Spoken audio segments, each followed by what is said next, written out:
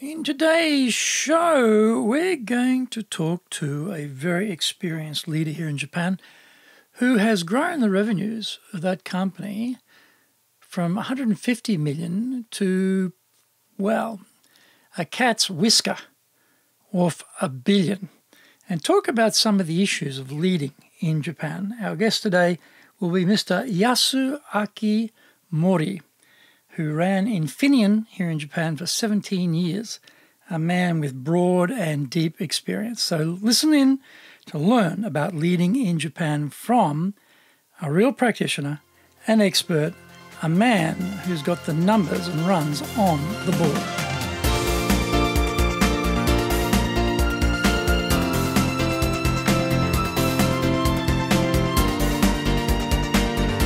Maishu, arigatou gozaimasu, and welcome back to the Leadership Japan series. I'm your host in Tokyo, Dr. Greg Story, your corporate coaching and training guy, the president of Dale Carnegie Training Japan and the best-selling author for Japan Sales Mastery. And we have a new book on how to master business in Japan called Japan Business Mastery. You can get that on Amazon. We are broadcasting around the world from Minato-ku in the very center of Tokyo, the leadership capital of Japan. Now, this podcast brings insights, examples, and experience about leading in Japan. And trust me, as you will soon hear, and in my interview with Mr. Mori, it is different here.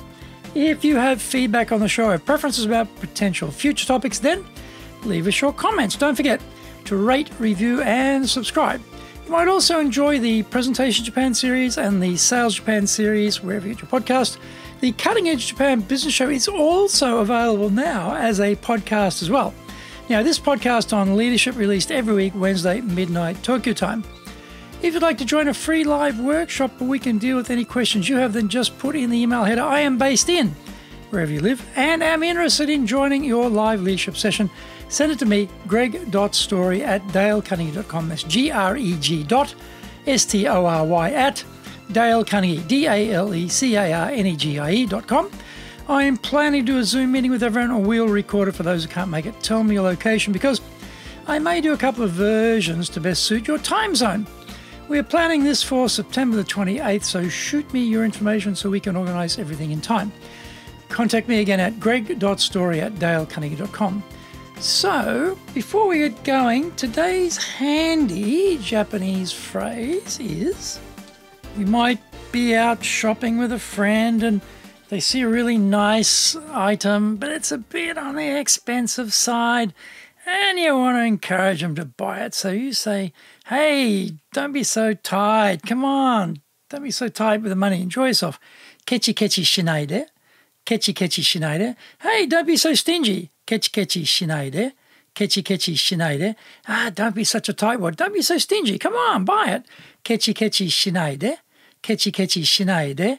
Kechi kechi shinai de. This is episode number 325. 325.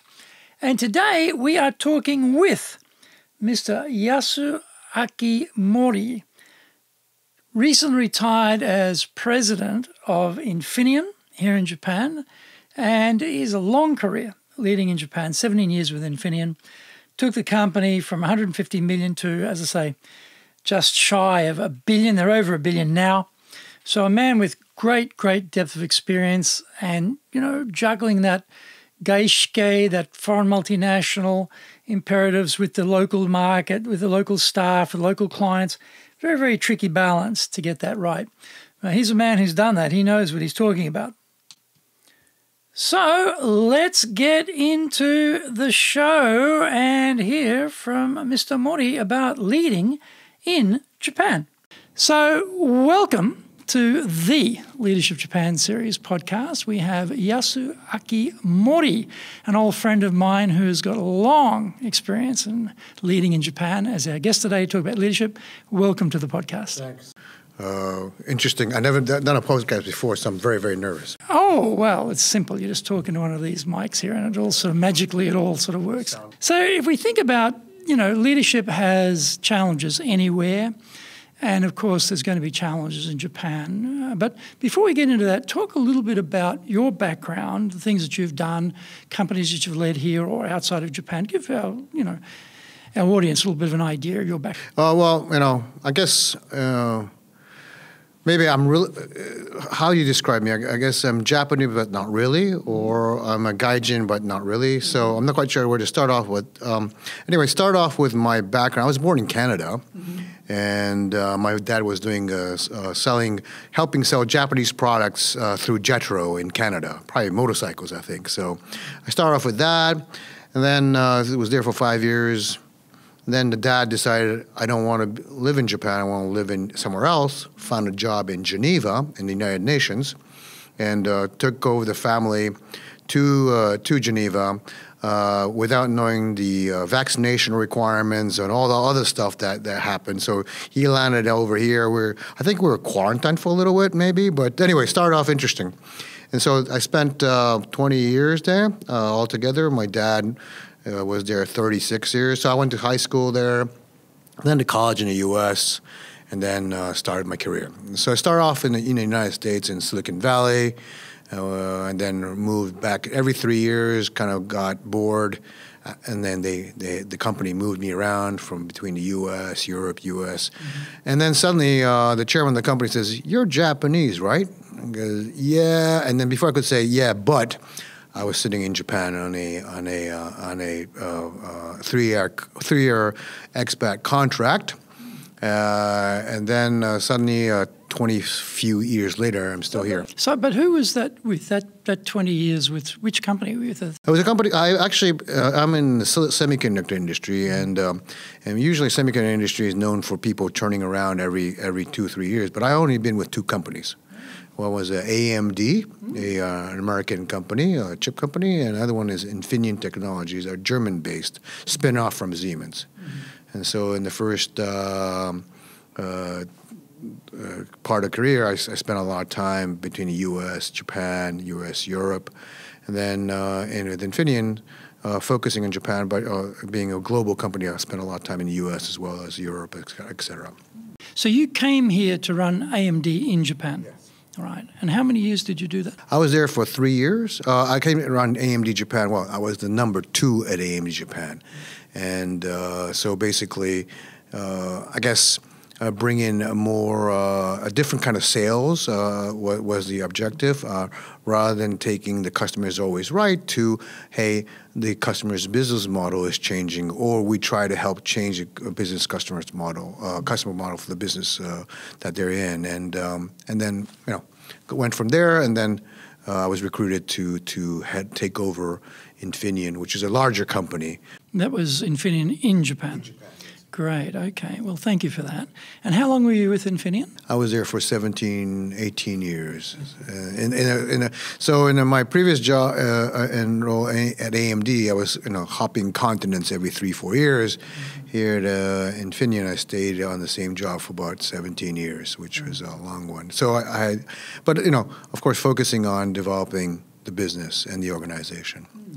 One of the challenges was that when I joined it was a 50-50 joint venture between a Japanese company called Fuji Electric and Siemens.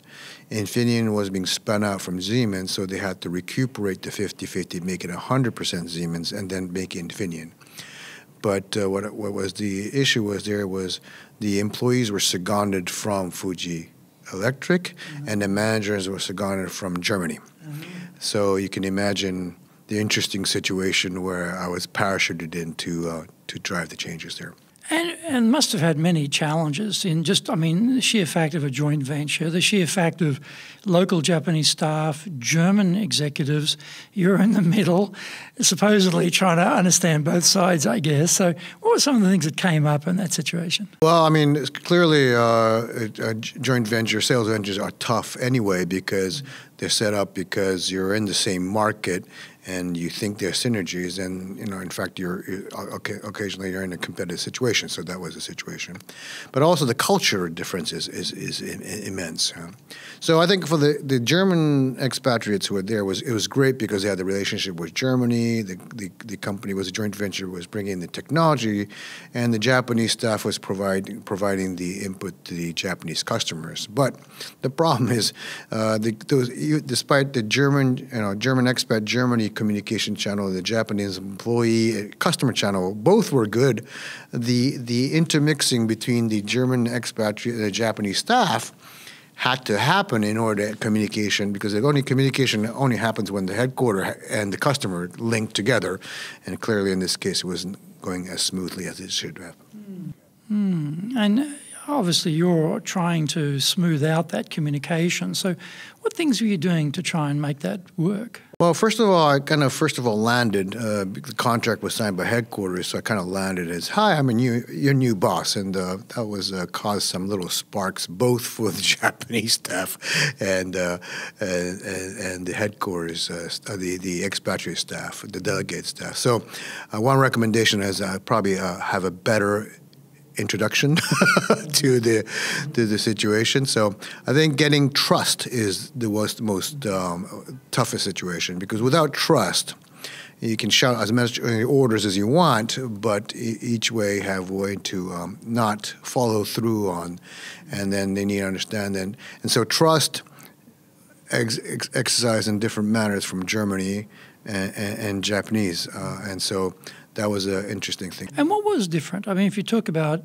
building trust with the German executives and building trust with the Japanese team, what was different? I guess this is more maybe stereotyping, which is not good per se, but it helps explain the overall picture. I guess in Germany, one says what one thinks. I think that's the cultural norms. While in Japan, there's honne and tatemai. And so tatemai, the facing truth, and honne, the real truth. Well, yeah. What do you think versus what you say, right? And I think Germany is supposed to be the same. And Japanese, clearly, it's okay to say both, because everybody knows in Japan is that you need to keep the relationship harmony, while in Germany, I say harmony is exercised through saying what your opinion is. Yeah. So very clearly, very different sets of expectations, and getting used to that was tough, not only for the staff, but for the customers as well.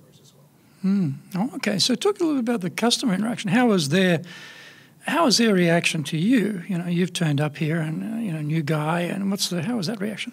So, I tried very hard to become very Japanese, because I was very, very conscious that not being Japanese and having studied Japan from the outside, you need to fit in. So I was spending an awful time to become very Japanese. And to cut a quick story short, everybody says don't do that. But the problem is people didn't have the guts to say that until when I became really Japanese and I become a Japanese person, right?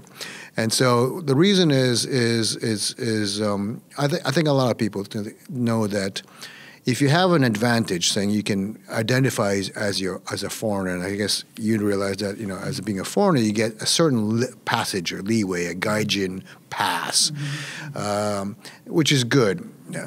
But my belief that you can't take the gaijin pass too much, because at the end you are dealing with a Japanese-based organization, which essentially trusts only Japanese at the end, or Japanese mannerisms or traditions, right? So how to balance that was clearly difficult.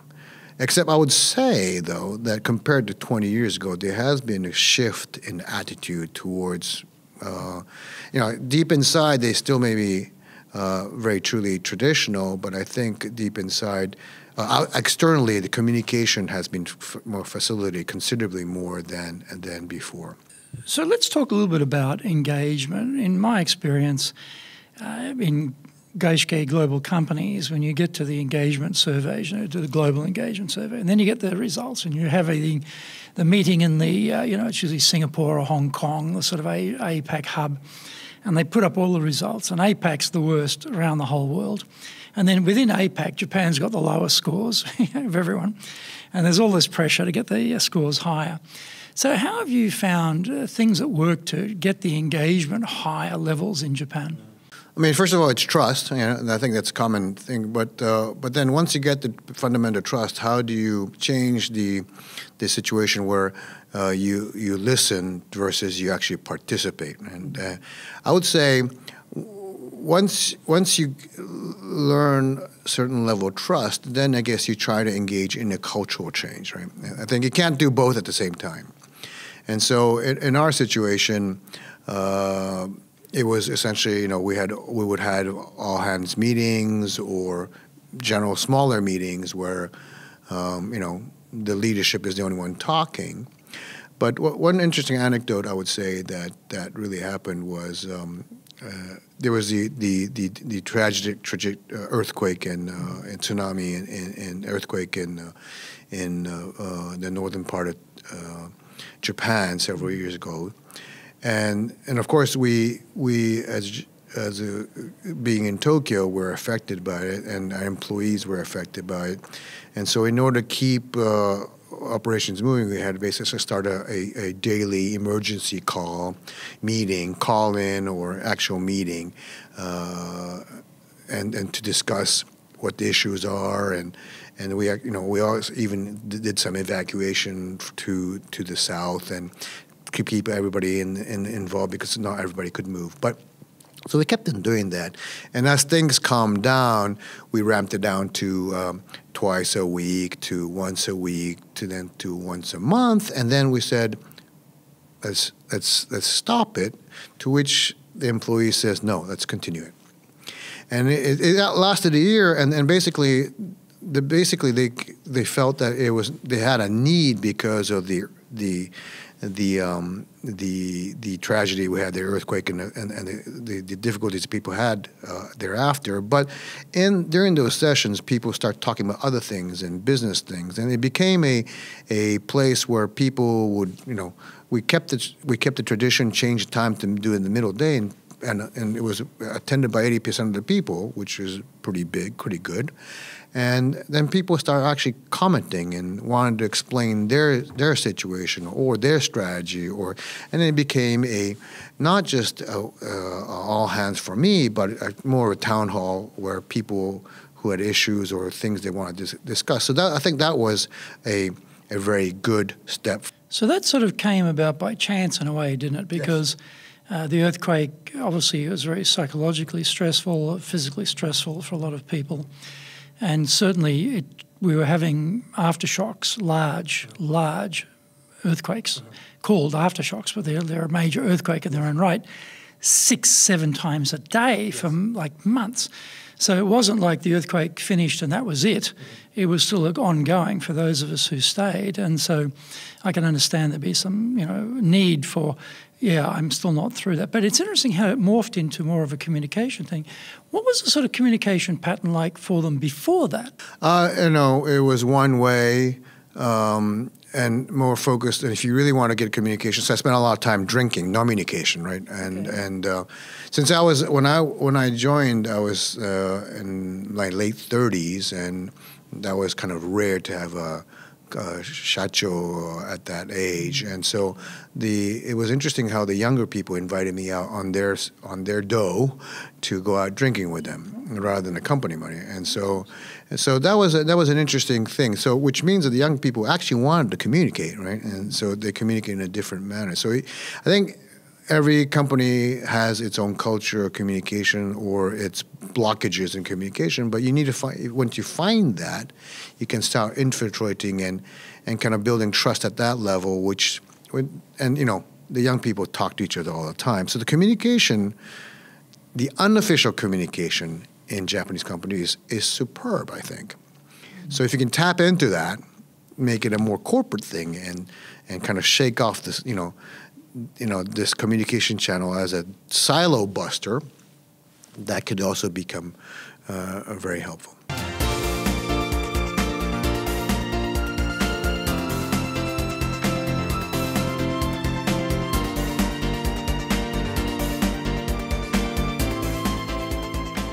So today's show is brought to you by our public courses.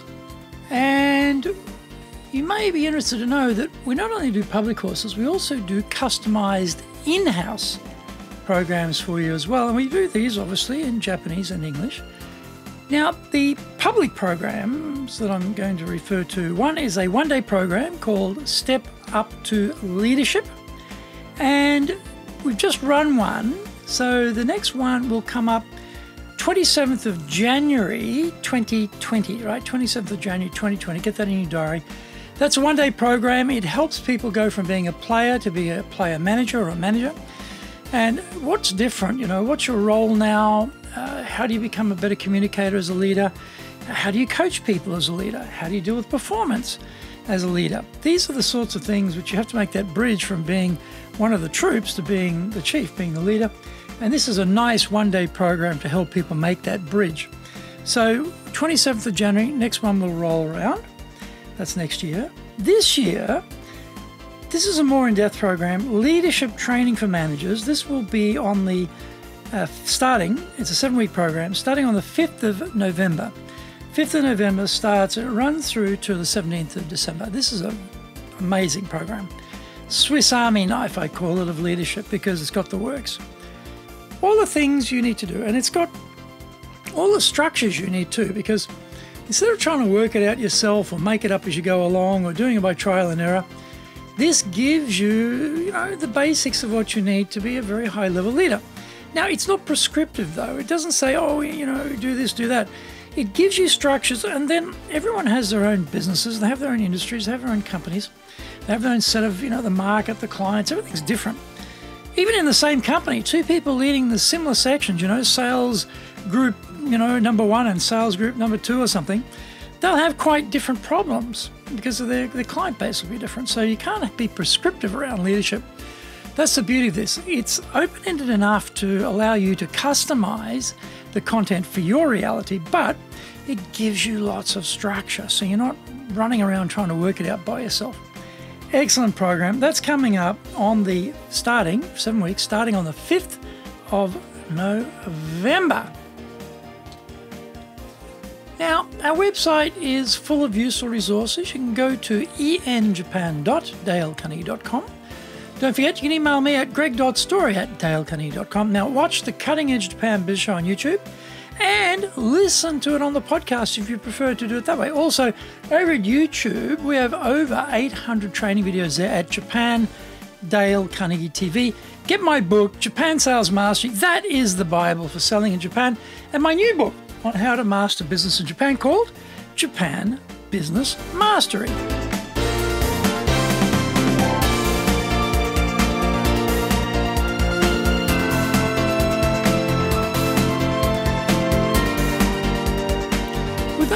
Were they continuing something that had been going on with the previous president, where they'd invite them to come out and have drinks, or this is new for you? It was new for me. And why do you think they did that? I mean, that's quite, in a way, they're really stepping out and taking a bit of a risk in a way, aren't they? What do you think was driving that? Because I guess imagine that they heard of my reputation of being as a kind of a more international, laid-back guy, I guess.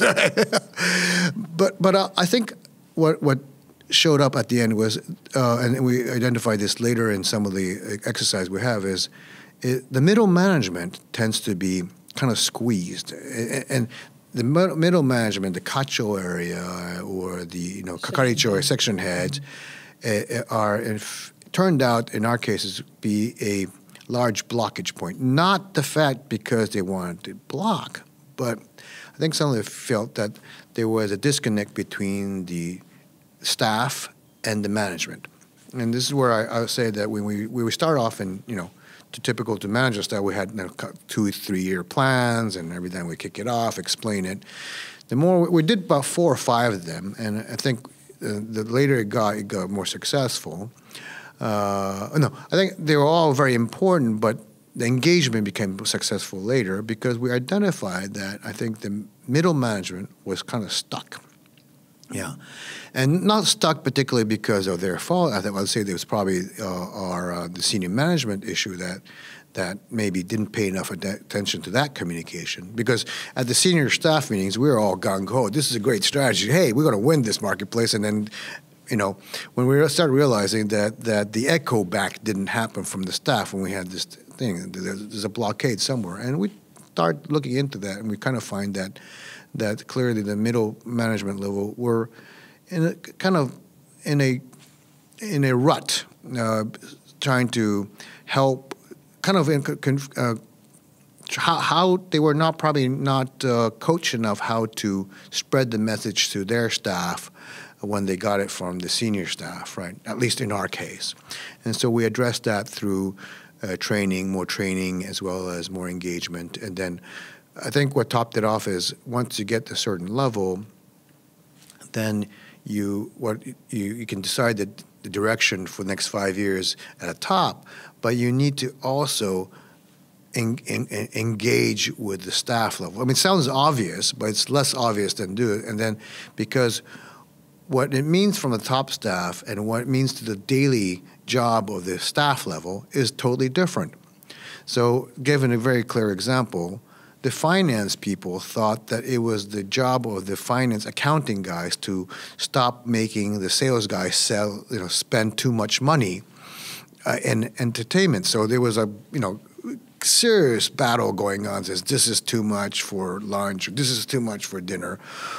And what happened at the end was, long story short, was when they got together and after the top management said we want to go here, what they had to do is because the sales guys are not there to spend money because they have family as well. They want to get the best quickly results, and then even that saying they got to go out to dinner with the customers, they're spending time away. So we need to help them and remove these barriers, and then they start developing a approval system which is much quicker than the previous one. And the previous one was blocking because of me, because I was always the one in the office to stamp the Hanko. Oh, okay. So they took me out of the loop, and this was actually came from the finance group, which I thought was extraordinary.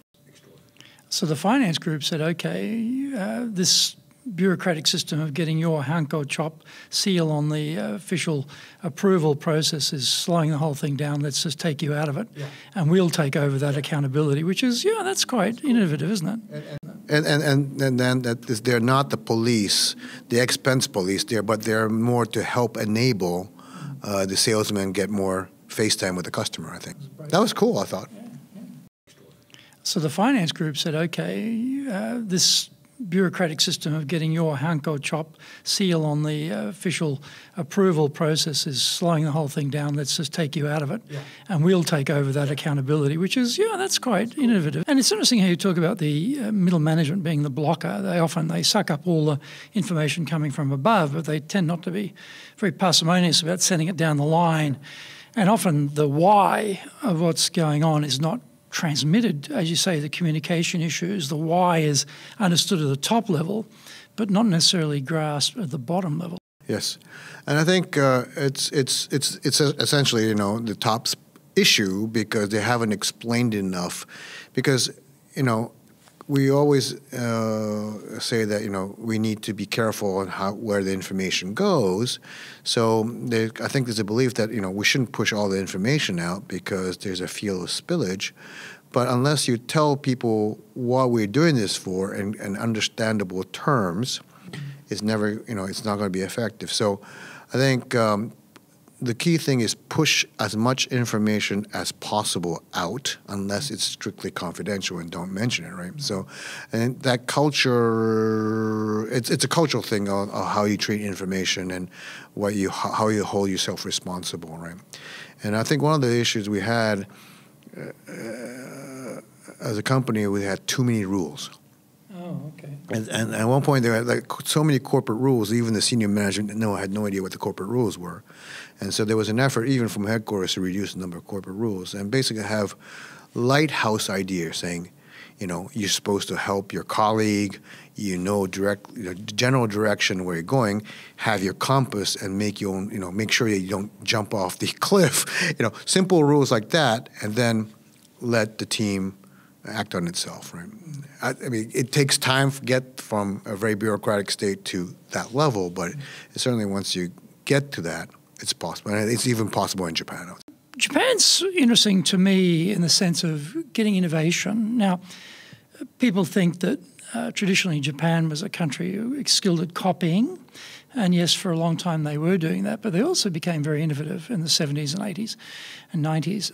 Although today we often hear that companies are hoping for greater innovation from the teams, but they complain that the team members themselves are very reluctant to step out of their comfort zone because they worry about making a mistake. Japan is, in my view anyway, a no-mistake culture. So innovation by its nature is messy and there's bound to be mistakes. So how did you find balancing this sort of fear of making a mistake, therefore stay nicely comfortable in your comfort zone, with trying to get innovation in the business? Good question. Next question, please.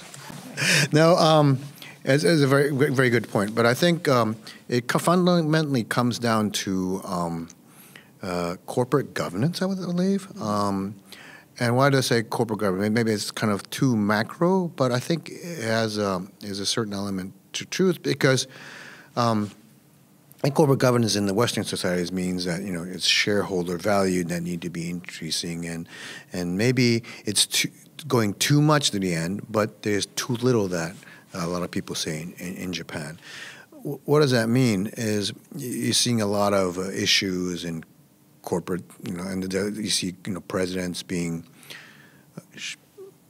fired, not fired in an American sense, but being removed because of, illicit or non-traditional accounting methodologies. I think one of the issues is people's relationship with employment in Japan is somewhat different from the West, and where I think in the West you're even in Germany where your job is protected, you need to bring value, and you're promoted once you can establish that you bring value to your particular set of circumstances. Being by values, it could be monetary, it could be technical, that you're actually increasing your output in a certain sense. I think in Japan, and this was great back in the heydays where it was good, essentially to keep the people together when things were going. Economy was driving, so keep loyalty. That situation has considerably changed, right? And so some of the companies which are having trouble is trying to unlearn what they've learned. And as you know, in Japan, you have a tradition of rotation every 3 years or so, right? And so you have a lot of specialists of the company, but as well as you don't have new blood. And it's great because when you want to do something new, they send employees to learn these things. And I think in the past you could do that, but now you have to buy the expertise, which means that you got to buy companies or you got to recruit people. As you know, labor mobility is still not very high. I mean, in gaishikes, like foreign caps, that's high, but actually when you look at the pool of people, it's very small. Although with the labor shortage, it's becoming different. However, there's still an issue where you need to pay for that performance, and that hasn't really caught up yet. I think so. That you need to find the proper balance and change the mentality, because if you're there to protect the company, you need new ideas, and if you have nobody else from no new ideas coming in, and as you know in Japan, when new grads come in, they go through a very rigorous training, but it's also a bit of brainwashing to fit the culture of the company. So, someone who may have being innovative have lost the intuition to be innovative and to follow the company path more than become innovative. So that's the fundamental problem. How do you break that? Well,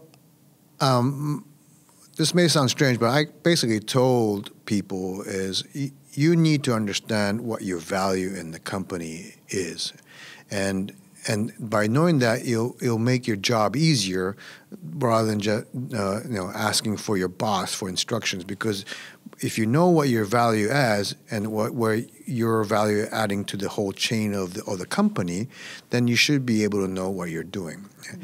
And so, but I also said that by adding value to yourselves, you're making yourself more valuable, and valuable being to the external market. And so, and this may be a little bit daring, but I told them, if we can't keep you interested once you increase your value to us, and if we can't keep you interested in keeping you aboard, then we have a problem on the management side.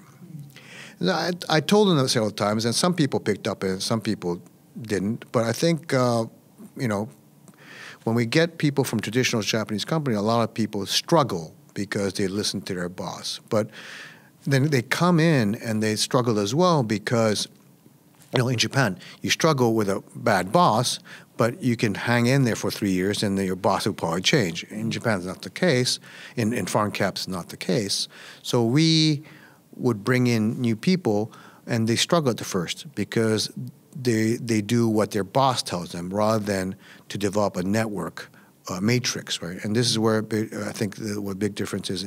Foreign cap companies that work in a matrix. Mm-hmm. Japan still works in a top-down methodology. Mm-hmm. So I think teaching people to make their own decisions without being fully instructed to the last T is something which is critical. That means taking risk and taking inputs from two different people who are not necessarily fighting but have a different view, let's say sales and marketing, and make your best decision as to which is the best decision for the company. So in terms of numbers, how many people were at Infineon? When I took it over, so I can't go into details, but it was about 100, and I think now it's over 200. Pretty reasonably sized company. And I'm not asking for numbers on revenues, but you just I can tell you that. Okay, all right. Well, how much dough was Infineon turning over? When we started, it was about 150, and now I would say it's now beyond $1 billion. Oh wow! In Japan. Yeah, and then there's been a lot of natural growth, but as well as I would say, put it this way, you've taken from 150 million to over $1 billion in the 17 years you were there. Well, less than $1 billion, but now it's probably $1 billion. Well, we call that a gimme in golf, so we'll give you the $1 billion there. But that's phenomenal for growth, isn't it? No. And I think that one good thing is Japan, obviously, of course, the team in Japan helped a lot, but I would say that Infineon was a great company in the sense that they once they recognized the strength of the region, they actually used that and are open to learning from their mistakes, or open to learn from the customers in the regions. And that's another thing is, if you have that in corporate headquarters, and of course you need to educate, I would say, the corporate headquarters as to how things work. Then if that works, then you get more leeway in operating the way you think you need to do in Japan. And that's often a struggle, isn't it, for execs here who are reporting back to headquarters in another country with a completely different culture, different business culture. And trying to explain Japan to headquarters is always a bit difficult. How did you go about explaining Japan to headquarters? Well, I think that's my fortune. I had 17 years to make a lot of mistakes and explain and apologize several times. So, but you need to have a constant thing. So, I mean, one of the big mistakes would be to send an executive over for 3 years, and because the executives are expats are expensive, they can usually only have they have term limits of 3 or 4 years.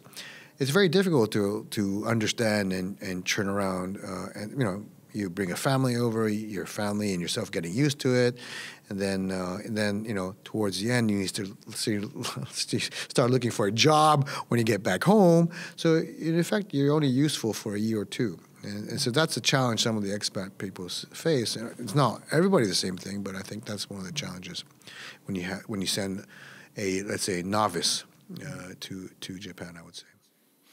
And I've asked you a number of things. There's something I've missed, you think, I could ask you about leadership in Japan that we haven't touched on? I think, a lot of people talk about the lack of leadership in Japan.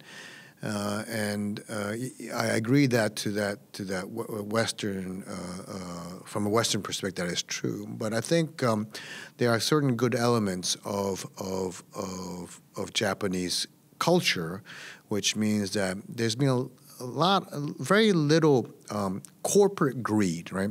Maybe there should be more, but when you have these missed issues or financial misdeeds, there's usually nobody pocketing a huge bunch of money and running away, right? And which is unlike some other countries. So I think honesty is a key strength in Japan. How do you convert that to more innovativism and more entrepreneurialism? I don't know, right? But I think there's a good foundation to build business, which is trust and honesty. How do you equate that to taking more risk? I guess everybody has their own way, and that's probably the rough part, the most difficult part to find a solution. Anything else we could have talked about? I don't know. I mean, this is a good place to be. I mean, everything works. Food's great, and what can I say? Well, it's got rule of law. Things work, as you say, and generally speaking, there is a place for Geishke companies and people, who are coming from those countries to staff them to make a difference here. So there is an opportunity to make a career in Japan, certainly. You've certainly made a great career in Japan. I still hope to bring some more to Japan, and I think... What are you doing these days? You've retired from Infineon, but you're not playing golf or playing, going to Hawaii or something. You're actually still beavering away. Beavering away. So I'm looking at everybody say AI and big data, and I was always interested in it because we're certainly kind of involved in that where automotive driving, autonomous driving in the automotive world, where Infineon is a serious play in that with radar technologies and LiDAR technologies, but more and more is in the car is going to be driven by software and artificial intelligence as well as big data crunching. And so I've helping companies analyze factory data, which is usually a little bit messy because they're all old equipment, new equipment from different manufacturers. There are no standards. But what I clearly is that big data and good data analytics can actually relieve so much of the problems of quality and efficiency that it's incredible. It's an incredible, powerful tool to have. Here we have a challenge because of the Japanese organization decision-making thing. Because AI is so complex, there's very little understanding in the traditional management style companies, and yet this is not just a technology thing. It is a organizational change thing. Because if you start using AI, it's not going to get rid of jobs, but it's going to enhance different jobs in different ways. It's going to change the organization structure.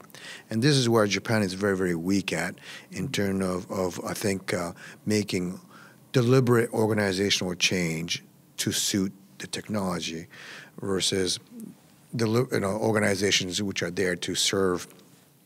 So where would you identify the weakness? What's the weakness? Well, what has been Japan's strength, at least in manufacture, could become weaknesses. For example, Industry 4.0 was a weapon, I think, for Germany to modernize the industry. And what I think the clear key thing was they basically digitized manufacturing. And why digital manufacturing is key is knowledge transfer becomes more easy, right? And knowledge transfer takes years if you do it the human way. You have the meister who's there, who then has to teach it over, and it takes decades to do that. But if you can digitize it, then, of course, the meister no longer gets to develop the kid, but the kid or the younger person gets to use that know-how stored in a different technology in different ways, and probably more powerful ways. In Japan, you have the Gemba, which is one of the best, and I think Industry 4.0 in a certain way says that was for Germany to overtake Japan because Japanese Gemba and the German Gemba are both competing edge. So Gemba means the factory floor. The factory floor. Yeah. And so, but right now the Gemba is so strong that there is a little bit of a reluctance to go digital. But what's becoming clearer that is these people are getting older and there are less and less workers that the digitization needs to happen. So I think they're trying to digitize quicker, but they're taking a long delay. But they need to make fast decisions, and fast decisions are not the strength of traditional corporate Japanese mechanism. Mm-hmm. And here you see a lot of other worlds where the CEO actually takes a more active role when he takes his shirt sleeves up and goes on the factory floor. You never see that happening in Japan. It's more of a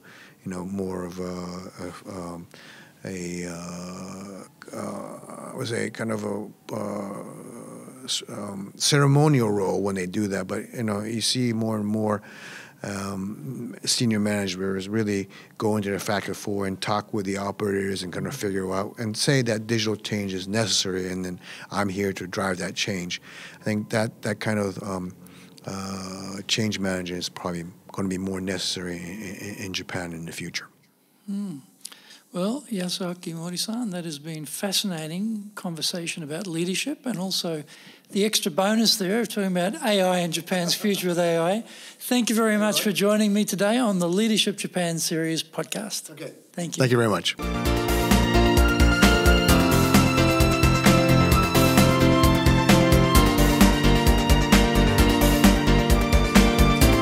Thank you for joining the Leadership Japan Series. If you found the program useful, then tell your family, friends, and colleagues. Don't forget to rate, review, and subscribe. If you'd like to join a free live workshop, we can deal with any questions you have, then just put in the email header, I am based in, wherever you live, and am interested in joining your live leadership session. And send it to greg.story@dalecarnegie.com. Planning to do a Zoom meeting with everyone? We will record it for those who can't make it. Tell me your location, because I may do a couple of versions to best suit your time zone. We are planning this for September 28th, so shoot me your information so we can organise everything in time. Remember, you can contact me at greg.story@dalecarnegie.com. Lots of great stuff on our website over there at enjapan.dalecarnegie.com. Watch our videos at Japan Dale Carnegie TV on YouTube. Start reading Japan Sales Mastery. Also, Japan Business Mastery, and listen to my other podcasts, the Presentations Japan series, Sales Japan series, and the Cutting Edge Japan Business Show, now available on podcast. And you will find all of those podcasts wherever you normally get your podcasts. Watch my TV show, The Cutting Edge Japan Business Show on YouTube. Comes out every Tuesday. Until the next episode, take what you thought valuable, put it into action, because idea application is what makes winners winners. So be one of them. Remember, I'm your corporate coaching and training guy here in Japan to help you grow your business.